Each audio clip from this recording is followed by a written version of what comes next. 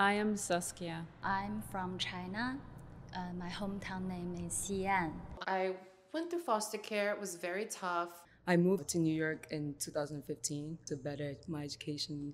I loved school and I loved books. I was discovered by a lady named Carrie Donovan up in Vogue. Fashion conglomerates were celebrating thin white women. So at 16, I was successful. I went through like 3 rounds of chemotherapy. This year I decided that I was going to take a gap year and try and model and figure it all out.